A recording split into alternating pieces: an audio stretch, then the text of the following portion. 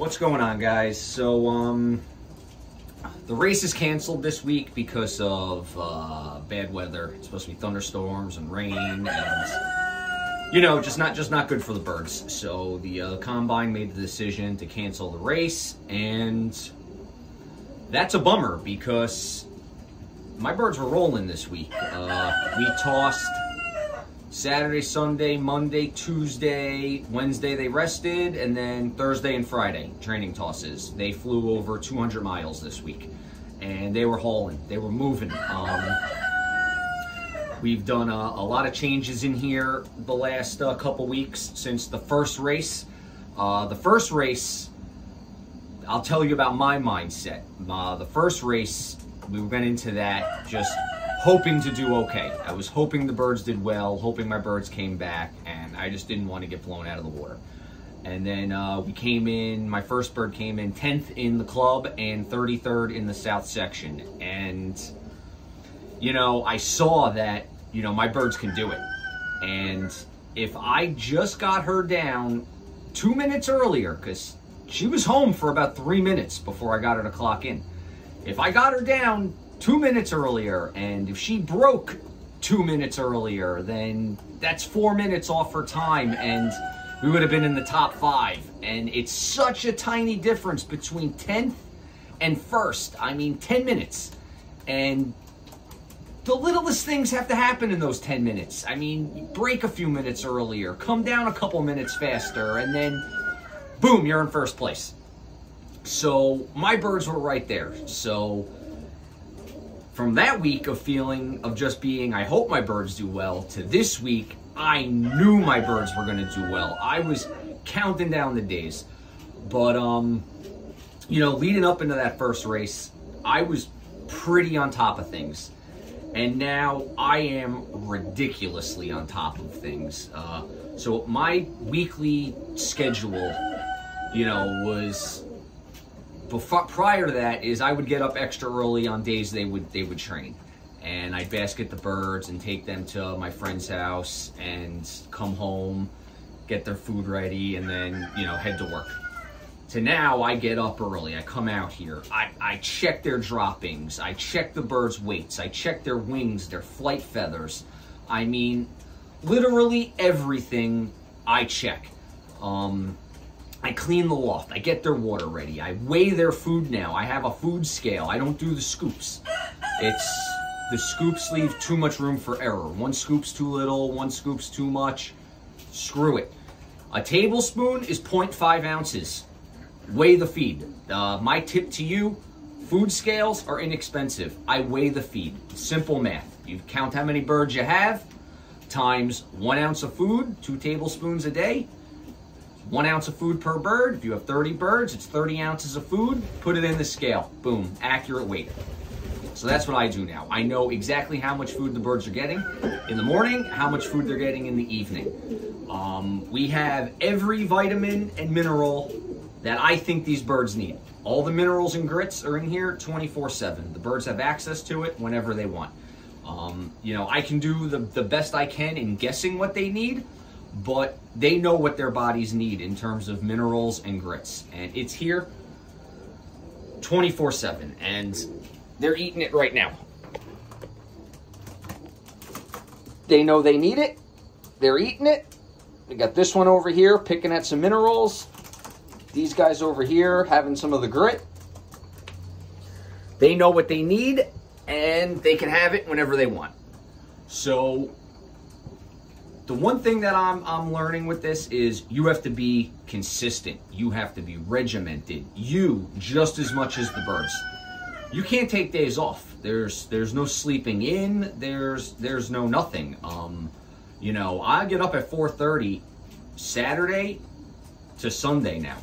That's just how I do it. Or Sunday to Saturday, I should say. That's just how I do it now. I'm out here at 4:30 in the morning.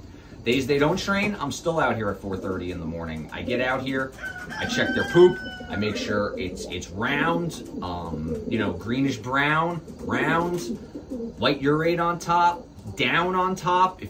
I've learned if you don't see down, your birds aren't in the best health they can be in. And for you new guys, because in the beginning I didn't know what down was. I thought it was just, you know, like feathers, you know, because sometimes they lose like this is like a feather they just dropped, like an under feather or something like that. And you know, I thought that's what I was seeing was down, and no, that's not down. So this is down, and I know my birds are in good health. You just saw. I can just find a piece of down. It floats around. It sticks to everything. Half the time I leave the house, and my wife tells me I got a feather in my hair, and it's down, and she's pulling it off out of my hair in the car, because I come in here when I'm off, I don't know, 52 times a day to check these birds and just observe them and see how they're feeling. And you know it's the down. Another way to tell is like, okay, so here's like another little feather. You can't, if you try to roll up that feather, it doesn't really go into a ball. It kind of eventually comes back to shape. But the down, it's like sticky.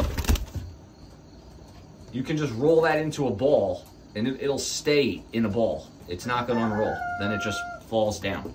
So down almost looks like a little piece of cotton. So like here's another one. That's down. This is just, you can just roll this into a ball. See? And it'll stay. So you have to come out here in the mornings. For you new guys, and again, I'm new. Next month is a year that I've had pigeons.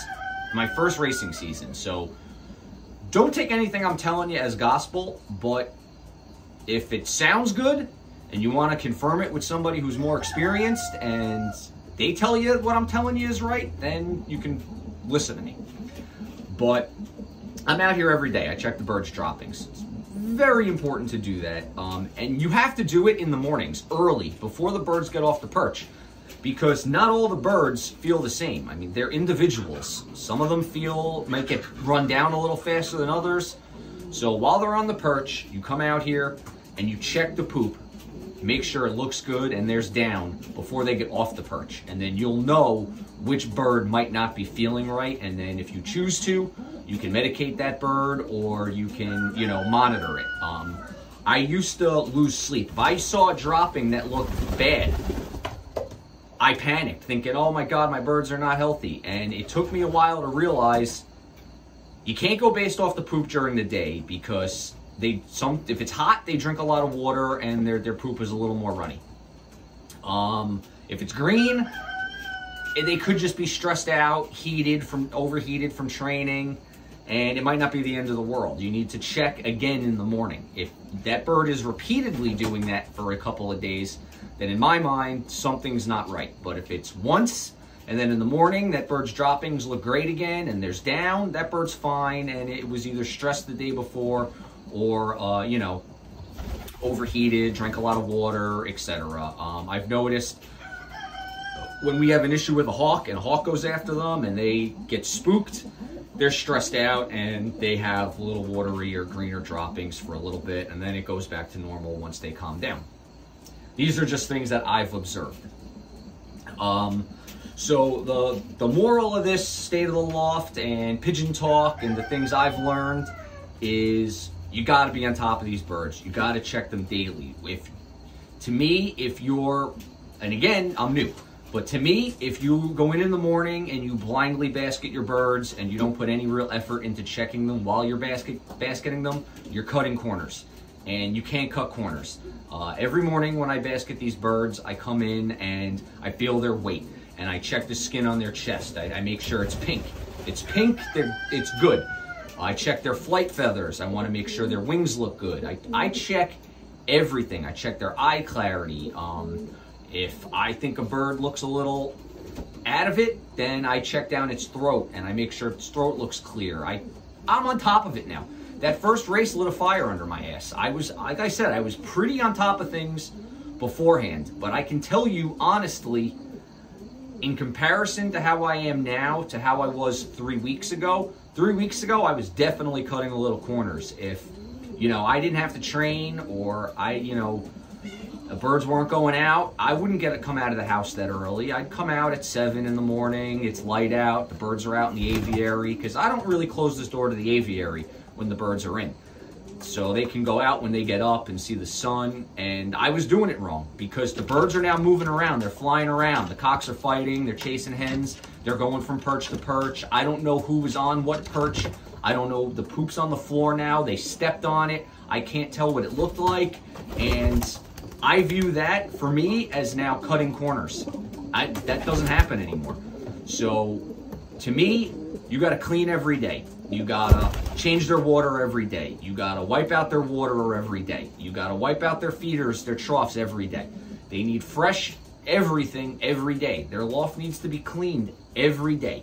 This is, again, in my opinion. Some of you guys may do it differently, and you may not have any issues with that. And that's fine, to each their own. But for me, and what I'm doing now is, this is daily, 7 days a week. We're not cutting corners anymore. We're cleaning daily. If I can't clean in the morning because I got to get to work a little early, I clean in the evening.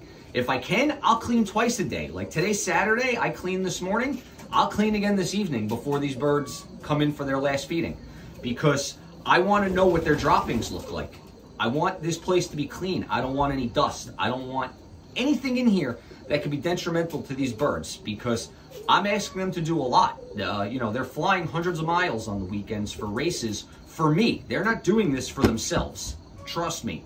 These birds, they love to fly, but they're also very content flying around my house for 30 minutes and then coming right back in to chase their girlfriends around or fight with each other for a perch or pick at their grit. They're very content with doing that. They're not doing this for them.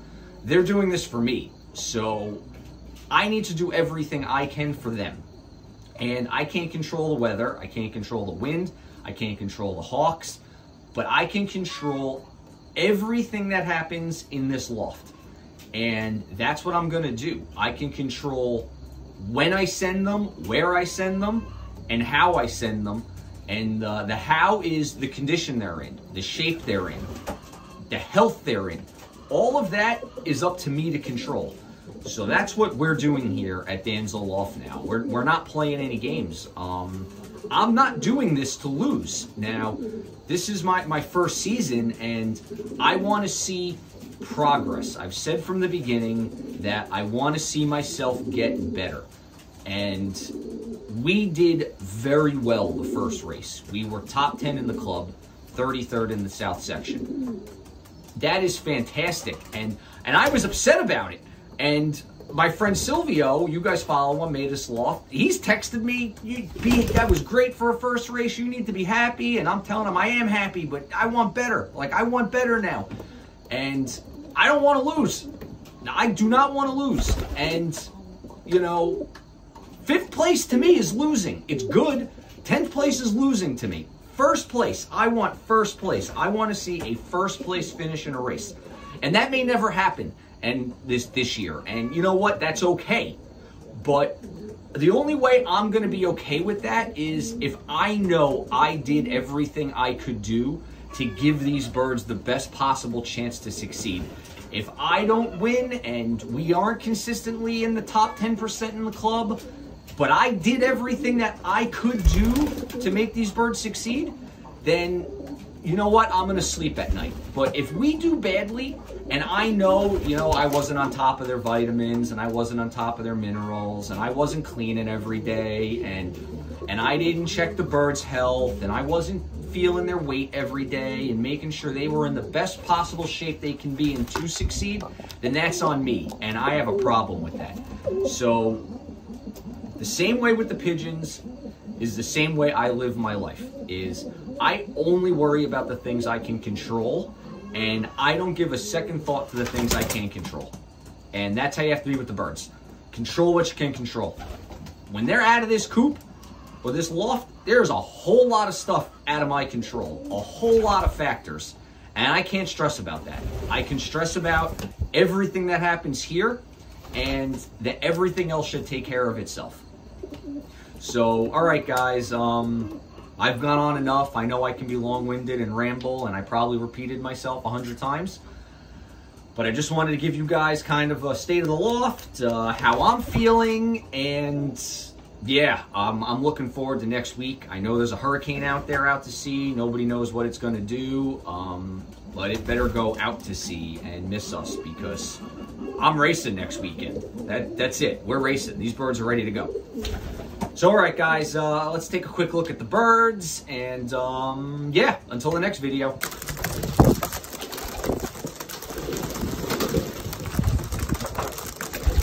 right, come on, guys. Over here, this way. Come on, this way. 90, come on.